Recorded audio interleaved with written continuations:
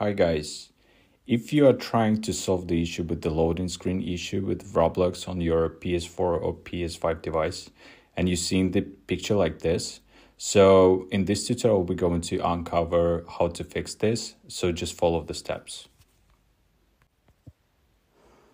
So the first step that you want to do, just take your phone and find the Roblox app on your phone. Then once you hit here, you are in the Roblox app. And what you want to do, the first one is to hit more. And once you're on this page, then you go into find settings. You want to hit on this. And on this page, we are having different kind of options as the account info, privacy, parental controls.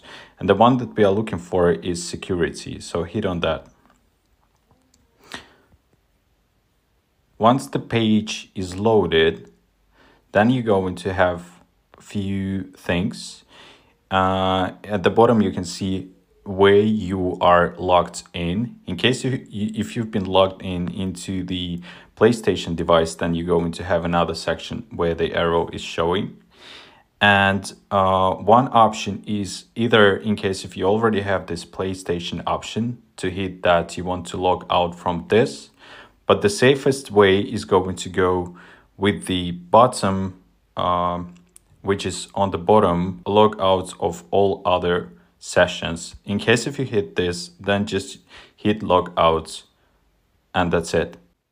The final step, once you logged out from all your devices, just go to your PS4 or PS5 device and open the Roblox app and then log in.